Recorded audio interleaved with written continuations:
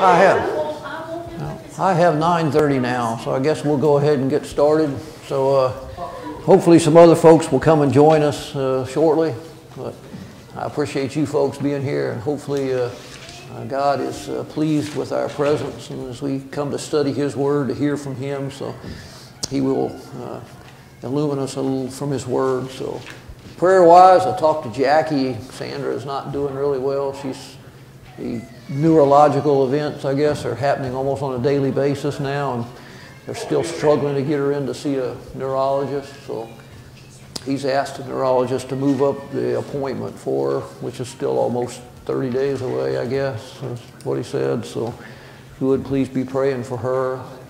I talked to Mary this week, and she actually got a shot of some pain reliever to help her with arthritis and stuff in her back, but the surgery was supposed to have, it was going to, I guess, be a one-time fix and hope fix it. That's been delayed again.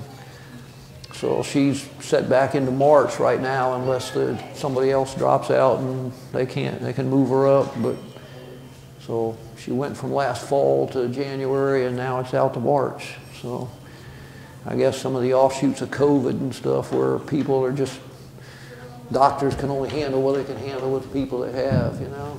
But that's what we have so far with it. So anybody else have anything for prayer? People that we know of in our family here or elsewhere? What? Okay, we'll go. We have a praise actually too. Our son and daughter-in-law from Louisiana were on their way to Florida to celebrate our granddaughter's birthday at Disney World this year, and sort of a celebration of her completion of vet school. And they went first to New Orleans and tried to fly American, and the flight got canceled. They went home about 11 o'clock at night, got up early the next morning and went to Baton Rouge, made it from Baton Rouge to Charlotte, and the flight got canceled from there on to Orlando. So they ended up having to rent a car, but they finally made it. So it's called frustration and persistence, I guess, in going. So it's some things you have to go through. Mr. Tom, would you mind leading us in prayer, please, before we start? Yeah, Father, we thank you for this opportunity that we have to gather here this morning to study and learn more of your word. And Father, we pray for those who are hindered from being with us through sickness or other reasons beyond their control, that you might remove that hindrance and that they might be about their normal walks of life again. Father, we thank you for the gift of your Son, who makes it possible for us to have the hope of eternal life if we have been found faithful when we finish here. Pray that you will be with the teacher this morning as he presents the lesson he's prepared, that he might remember the things that he's prepared for us and help us to remember and apply those in our lives. Go with us now for the rest of this hour. In Jesus' name we pray. Amen. Amen. We start this week trying to finish as best we can the last 4 of the minor prophets in about 8 weeks. So I'm going to have to discipline myself and control myself some on that to be able to do that. But we're going to start with Habakkuk today. Probably take a couple weeks to do Habakkuk, and then Haggai after that, and Zechariah and Malachi. That will take us through the end of March. In April, there'll be a new teacher. I don't know if it's going to be Patrick or someone else, but there'll be a new class starting in April with a new instructor for that. And so we can look forward to that information coming out as we move forward. That's a general lay of the land, if you will, of where we're headed. Habakkuk. I read an interesting, actually listening and stuff, some people went out and guy trying to figure out, what people would know about Habakkuk and get a general feel for it and all that. So he went and asked people some different things about what they were doing, and some teenagers told him that sounded like it was a new computer game, war game and stuff we could play, you know. One guy, interestingly enough and all that, comes back and says, that sounds like a disease of the lower back, you know. And a clerk and stuff actually came closest with him and all that kind of stuff, says, that sounds like a Jewish holiday, you know. Well, at least it's a Jewish name. It appears to be Jewish at least, but several different of the Semitic languages apparently have words for where it may come from, but the name actually means embrace, the one who embraces.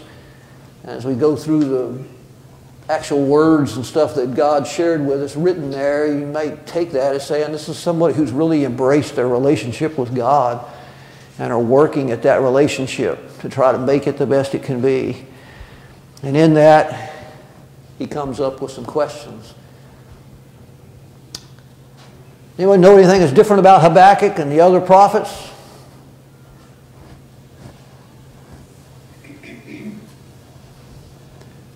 Habakkuk doesn't tell us anything, doesn't preach to us, if you will, the people. All the other prophets have gotten their oracles, their messages from God, and then they come out and they're speaking to the people about the situations, the evils in their countries. Habakkuk, chapters 1 and 2, is really a conversation between the prophet and God.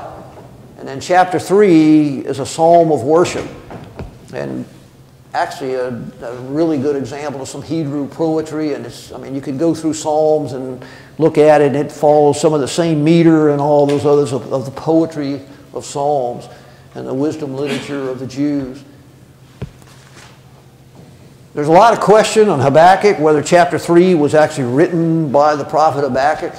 And people going through some of the textual variances and textual studies and stuff.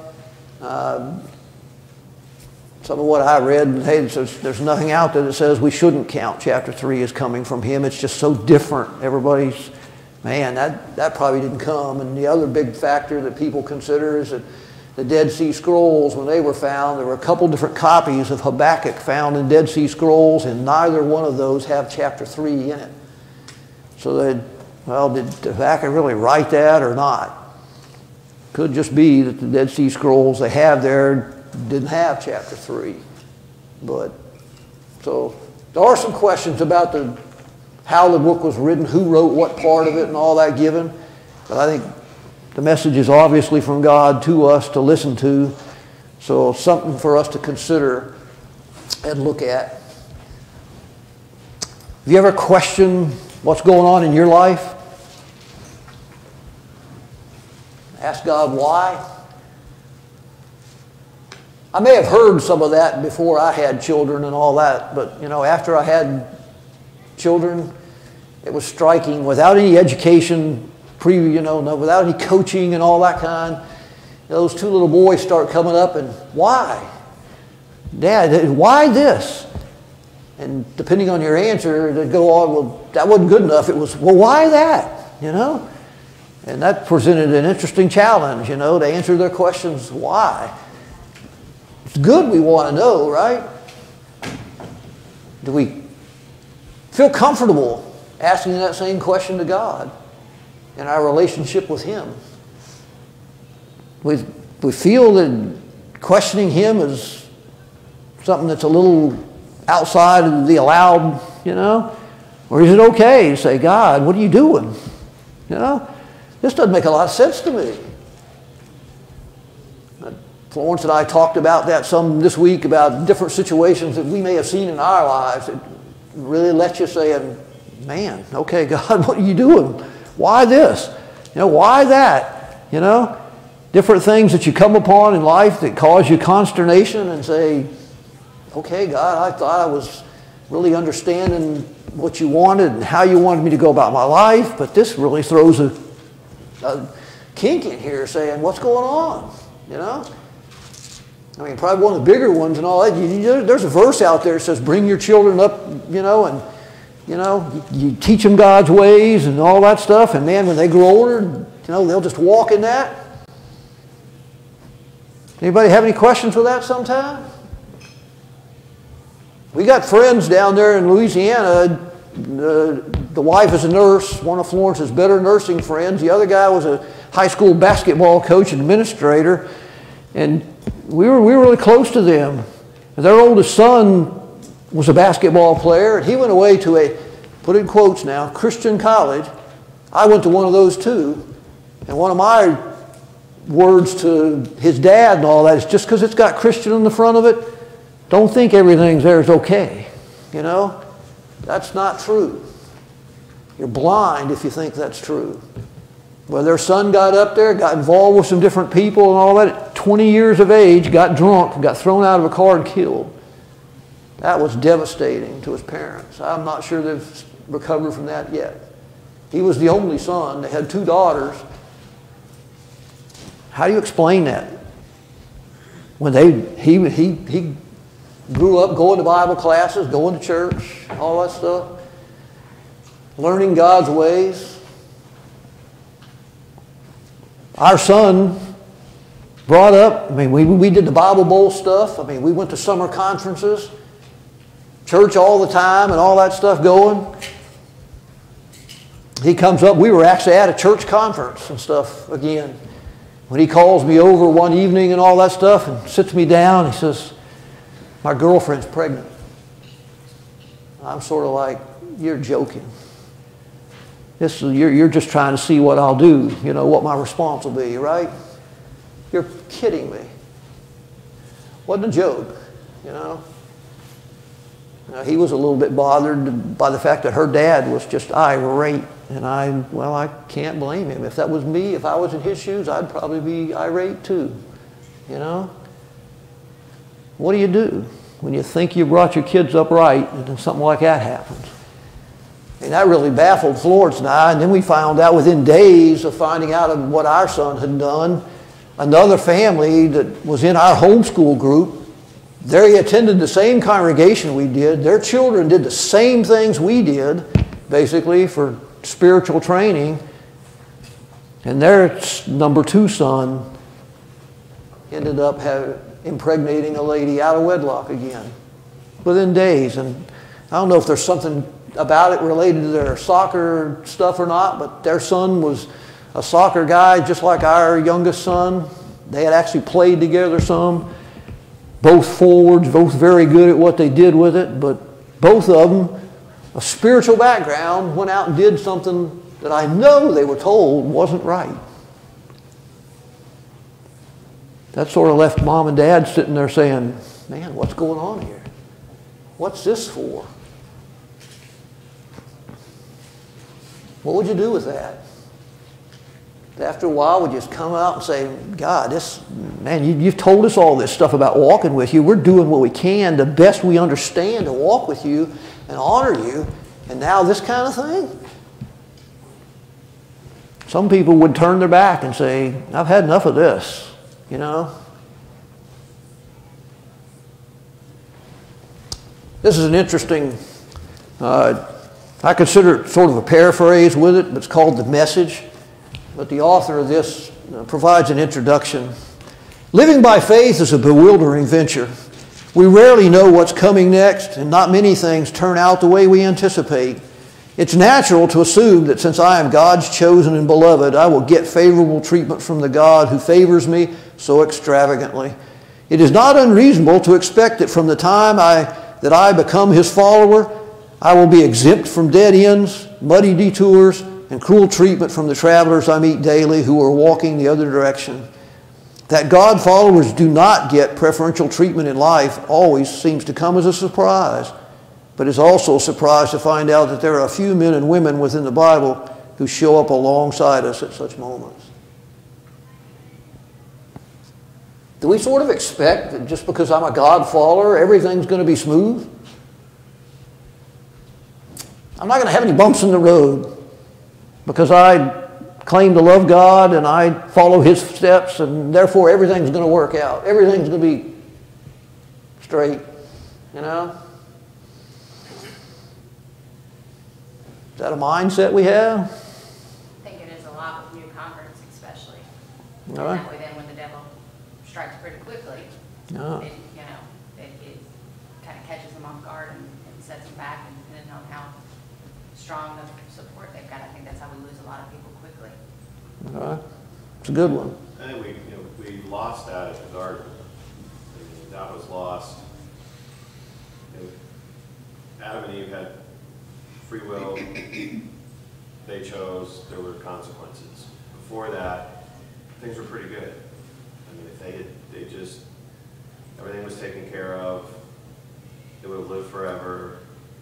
There wasn't, death and all of that. And they were fed, and they had a place, and they walked with God, and that's how God set it up. And then they choose, and there's consequences to choices. I mean, so from there on, we're told things are going to be difficult. And I think where I would lose faith, I don't expect things to be easy, but I expect God to help me through them. And I think that if there's a peace that passes understanding, where the world flips out about certain things, with God I should be able to get through those things. And if he didn't, that would impact my faith. Whenever I've gone to him and been with him, he's there. If I've ever gone there and he's not there, that would turn me upside down. Okay. He's looked for me and I haven't been there, but when I've looked for him, he's there. Interesting variance there with it. Faithfulness. Lamentations 3:22 and 23. Anybody remember what that says? You may well have sung it before, huh? God is faithful to us every day. His faithfulness is new every morning. It's just a characteristic of our Father. Our Father is faithful. Our Father is not going to abandon us. But at times, life circumstances put us in situations that are tough. Okay? And just like Patrick alluded, if you read the beginning, everything seemed to be great in the garden, but when man decided to go our own way, when we decided to tell God we know better, we can make our own choices, he said, okay, but it's going to be tough. Now you got to earn your stuff by the sweat of your brow. It's not going to just be given to you here. You got to go get it, And woman, you're going to bear children, but it's going to be a pain to do that, So pain came in now. There's chapters all through Scripture about God disciplining us, right? Life can have its tough times, right? And some of those tough times are God telling us, I love you. But it's hard for us to get that mindset, right? I think that's one of the things I learned through some of the things we had. I mean, Florence actually got mad at me after our son opened up about, he just got a call that night from his girlfriend to tell him that she was pregnant, so he didn't waste any time telling us. That's a good thing, but that was basically the end of the conference, and we were going on to Michigan to visit somebody in Michigan, and that first day in Michigan, I didn't even leave the bedroom that I stayed in that bedroom all day with God. What's going on with this stuff? What do I need to do about this? What is the situation of my response? I really wrestled with that situation. It's God, I think, that gave me the change of heart and mindset in response to that situation, to recognize that, hey, what my son did wasn't right, but my challenge now is to still love him and love that girl as well, who's now my daughter-in-law. And help them through this. As in their youth, they made a dumb decision, But that doesn't mean we need to throw them out with the trash and leave it like it was. Everybody has a predetermined path, and if we choose to follow it, that's on us.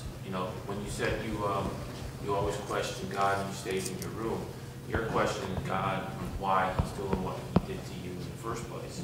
If we all know that we have a predetermined path and we understand that things are not going to be because Adam and Eve made that decision, we can't control it. And you're still trying to control it by questioning God. He's the only one that has all power. So questioning him is telling him that why can't we control it? You know, so we're not in control of anything. So as long as we know that there's a determined path, we just lean on God and ask for forgiveness of whatever happened in your life, and just, I hate to say it, keep on moving on, because God's going to be there no matter what. He's not going to leave your side. So questioning him and what he's doing, or what has already been laid out for us, is kind of contradictory of what we're supposed to believe. He's there for us no matter what situation. I understand things are very tough sometimes, but questioning God and why he's doing it to you, that it's still trying to grasp that control. And that's not what this is all about. Loving him and caring for him and following his gift to us each and every day, that's a blessing. So there are bumps in the road, absolutely. You know, and to sit there, I don't want to say waste your time, you know, and be by yourself and asking him why. Isn't that kind of like contradicting what this is all about? Well, that's part of the lessons we have to learn, though, right? Right. And going through as to who's really ultimately in control and how things go, and be comfortable with the fact that God's got it, right? Not me. All right? I don't have to understand all the outcomes. I don't have to make all the decisions. But I have to be willing to trust the God to whom I have dedicated myself, right? I have to be willing to take God. Job was most upright. Feared God, loved God, did everything well. And we know what happened to him. He questioned a lot. Yep. He had a lot of questions.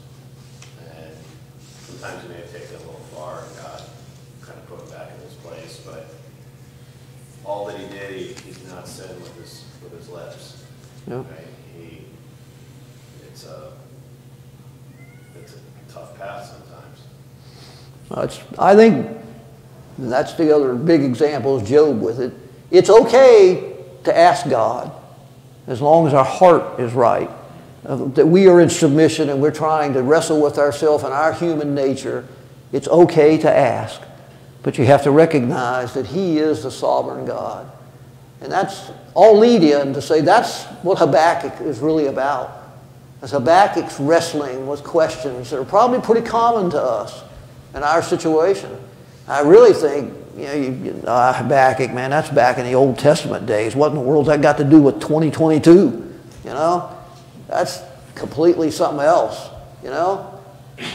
I think not, you know, where you go through.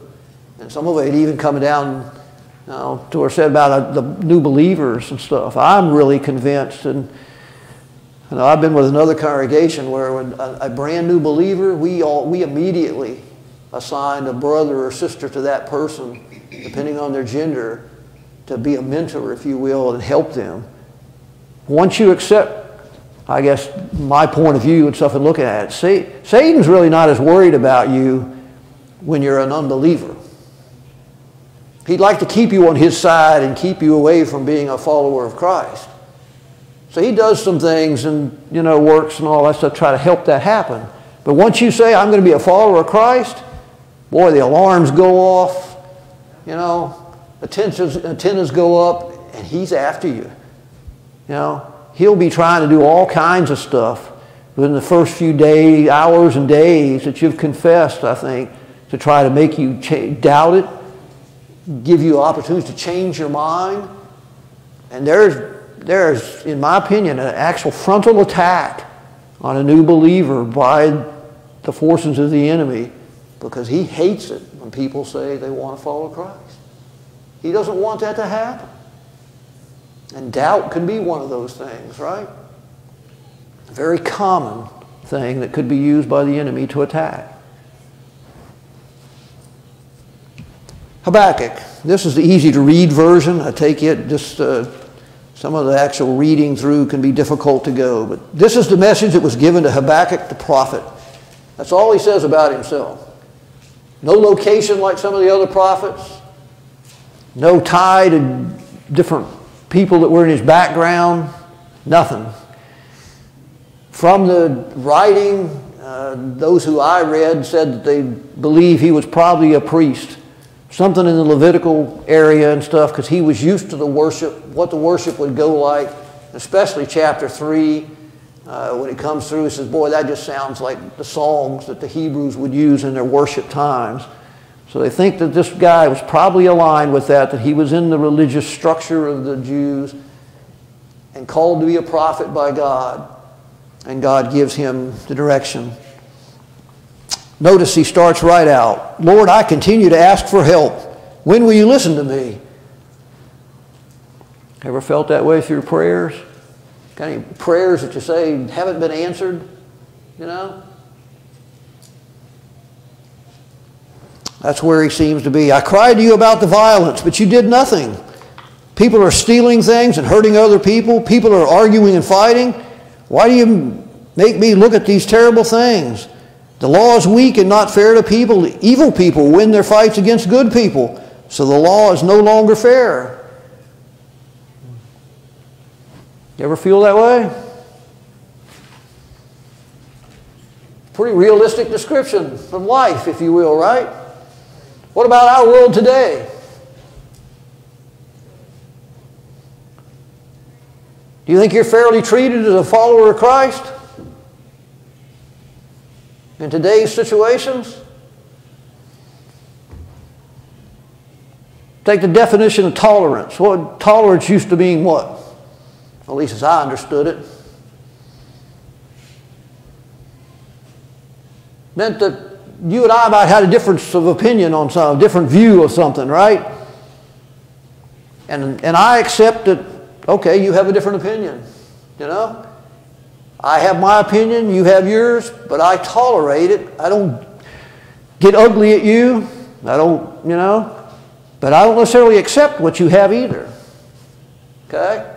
I've got my side, that's what I go with, and I understand that you have yours, and I, if you will, agree to disagree. Is that what it is today in our public domain?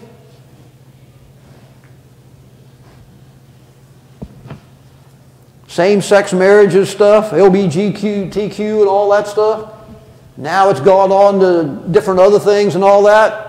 Tolerate has changed the meaning. Now, when people talk about tolerate, they come in, you accept that alternate view. Huh? You say that alternate view is okay. And in fact, you're willing to get on board and support it and back the things they're doing. That's what the public definition of tolerate means now. I find as a walker, as a believer in Jesus, a follower of Jesus, I can't accept that definition of tolerate. You know? Can I work in an acceptable manner? I just get my job done at Harris Nuclear Station among people who have different points of view on different things? I think I can. Do I tolerate? No, I don't. In today's view of accept and then I'm going to support it? No, sorry. There's been all kinds of things that have come over the last 2 years out there. Our vice president, in fact, has a daughter who is gay. She's a big pusher in Duke on all the gay stuff. She's encouraged all of us in management out there to jump on and support this and that. And I don't answer any of the emails. I don't use any of the materials. I just let it all. I say, sorry, I can't accept that. I mean, to some degree, it's made me question her as a site vice president, actually, when she can accept that stuff within her own daughter, you know? But that's just out there. It's okay to have a belief in almost any God except Jesus Christ. You seen that? We're to tolerate all kinds of beliefs other people may have, okay? Be it Hindu, be it Muslim, be it, you know, whatever it may be. Unless you say, I follow Jesus. Don't bring that word into the conversation. They'll shut you down right then, right? Similar situation here going on. So we got questions to say, is violence done among people? Do people respect God's law among us? I guess I go back to the question to ask, where Habakkuk is, does that bother us at all? Does it bother us enough that our people in our world today are ugly to each other? That they have no respect for God's word and His morals at all? Where we can just go on living our own life and say, well, as long as they don't touch me, don't leave me, it doesn't matter, I'm okay. There's our heart throb to say, God, this just isn't right. Man, what do we got to do to change our world? Do we see really in, as I think Habakkuk sees here, people living like that, what destiny do they have? The only destiny they have is hell. That's all that they have to look forward to. And I know there's an answer that's different than hell. I've got some descriptions in the Scriptures of what hell's like. I have no desire to experience that at all. To have a heart that says, I want those people around me that are doing violence to God's Word, that have no respect for Him at all, does it burden my heart at all to say, God, I don't really want them to experience that either. Or just I go on and it doesn't bother me a lick. They got their own life. Let them make the decisions. I got my life. Is that what God called us to be? Or you think God called us to care?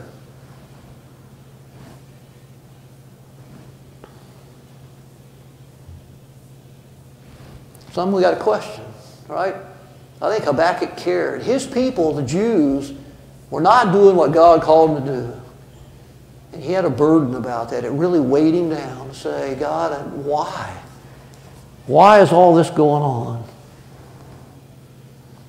The Lord answered in verse 5, look at the other nations. Watch them, and you will be amazed. I will do something in your lifetime that will amaze you. You will have to see it to believe it. You would not believe it if you were told about it. Could not be true for us too. God's working. God's alive and well. And I know I've used that phrase several times with all the people's worries about the virus and all the other things going on in our world, perhaps even now and all that stuff with the differences with China and Russia and us and all that stuff in the U.S. here. And all the tensions going on internationally, you know, an ISIS ruler just got killed and all that. Our son's about to be deployed, you know. Obviously, they won't tell us where that is, but boy, we can sure make some guesses and stuff from what's going on in the world, you know. And he's flying in a jet crew and all that stuff. That its intent is to go wherever the trouble is, you know. It's not one that's just out there on the backside just waiting for support. The whole intent of that plane and the people who fly it and stuff is to go where the trouble is and get right in the middle of the mess. God's working. But sometimes what God's doing, He says, even if I told you, you wouldn't believe it, you know? You ever read Isaiah 55? It's a beautiful passage. I'm wondering how we go. Seek the Lord while He may be found. Call upon Him while He is near. Let the wicked forsake his way and the unrighteous man his thoughts. Let him return to the Lord, and He will have mercy on him, and to our God, for He will abundantly pardon. For my thoughts are not your thoughts, nor your ways my ways, says the Lord. For as the heavens are higher than the earth, so are my ways higher than your ways, and my thoughts than your thoughts. In my humanity, I can't begin to fully comprehend God. I can't comprehend all His ways and the methods He may choose to use, right? Neither can you. Would He be God if I could understand Him completely? Don't think so, you know. It's on purpose. That I can't completely comprehend all of who He is and all of what He's doing. What's my challenge? We'll come to that answer here coming. I will make the Babylonian people a strong nation. Those people are mean and powerful fighters. They will march across the earth. They will take houses and cities that don't belong to them. The Babylonian people will scare the other people. The Babylonian people will do what they want to do and go where they want to go. Their horses will be faster than leopards and meaner than wolves at sunset. Their horse soldiers will come from faraway places. They will attack their enemies quickly like a hungry eagle swooping down from the sky. The one thing they all want to do is fight. Their armies will march fast like the wind in the desert. And the Babylonian soldiers will make many, many prisoners, as many as the grains of the sand. The Babylonian soldiers will laugh at the kings of the other nations. Foreign rulers will be like jokes to them. The Babylonian soldiers will laugh at the cities with tall, strong walls.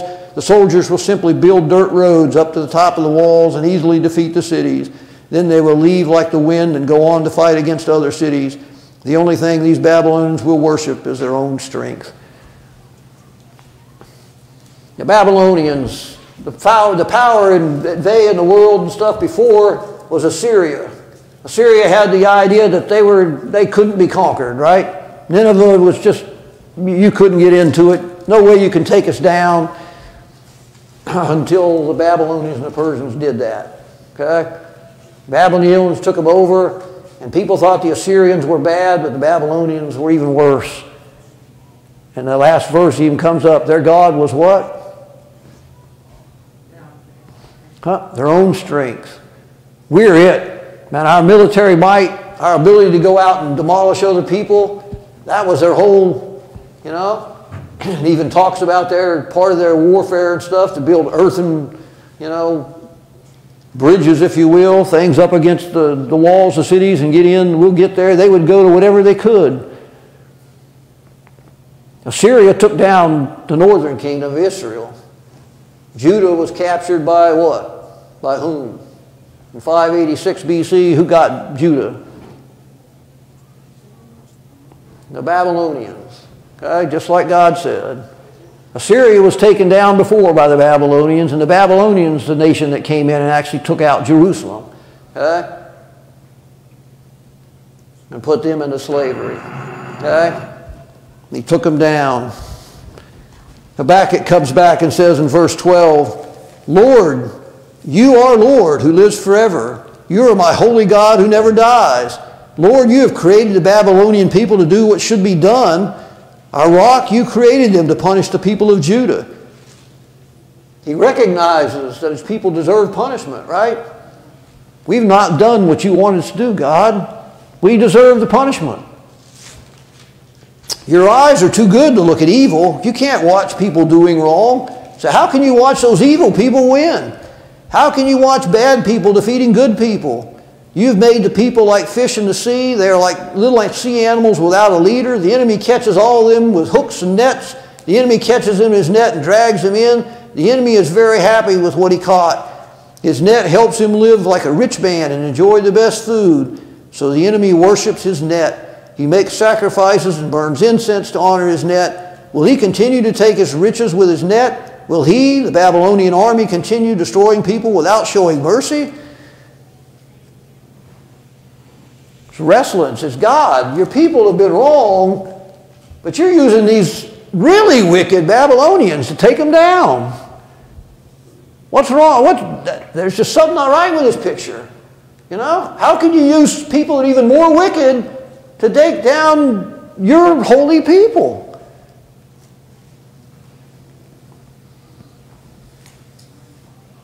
Is there anything that stops God from using whatever tool he needs to accomplish his purposes?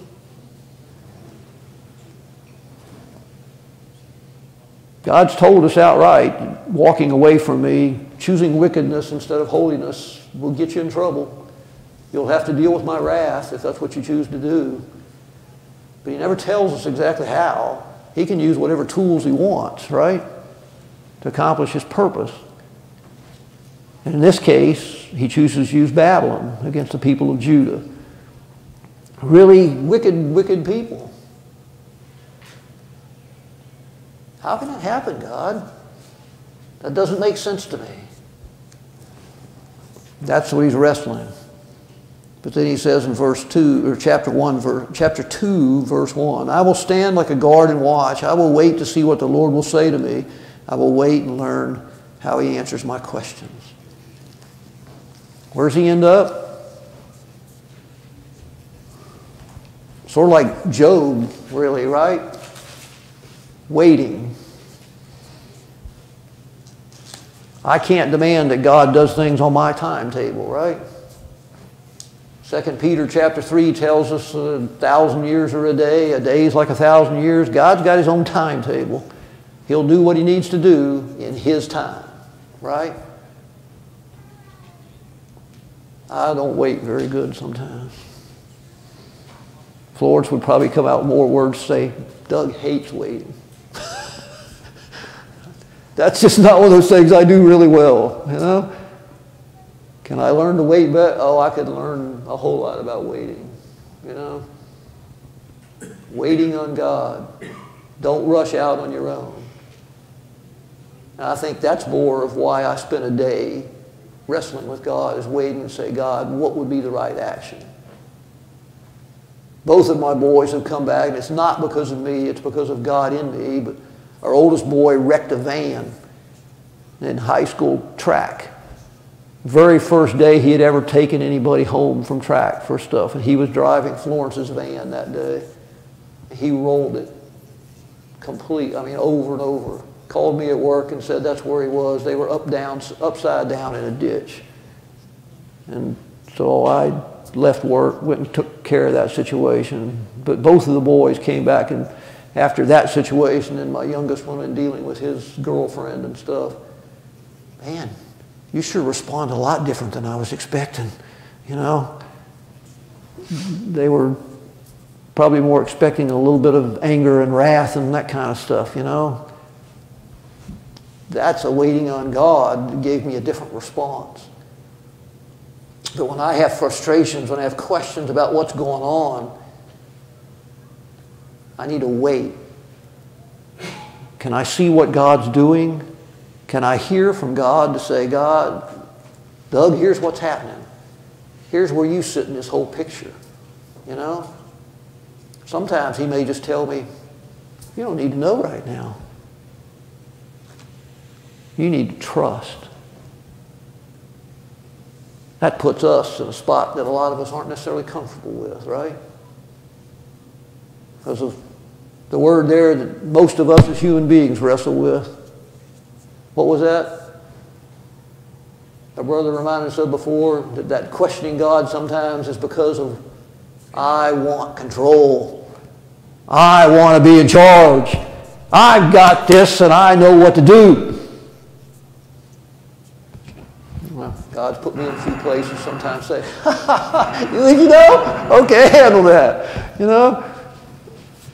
No, I don't know what to do sometimes. Most of the time. He told, my job as his follower is to trust him to be in control. Trust him to lead. Your job is to follow me. We didn't get through. We got chapters 2 and 3 to go, but that's where Habakkuk is about. So I challenge us as we go out this week. Don't be afraid to talk to God, to bring your questions to God if you have questions. Bring them up because he cares about your heart and your soul. He wants to help each one of us become closer to him. But ultimately, the answer is, I'm bigger than you are. You can't comprehend who I am. You can't comprehend my ways. Are you willing to trust me? I am God and I love you. I've told you I love you. And my righteousness, my goodness to you is new every morning. Are you willing to trust me to be God? Patrick, would you lead us in prayer and finish, please? Father, we're thankful for how you watch over us. We're thankful for the relationship that we have with you, Father. We pray that you would give us wisdom when we're confused and help us, Father, to ask for it as you instructed us to do so that we might know how to move forward. Help us not to get ahead of you, Father. And we thank you for the lesson that we've had this morning. We pray that you would be with each of us and help us to be better for you. And we thank you for your Son. It's in his name that we pray. Amen. Thank you.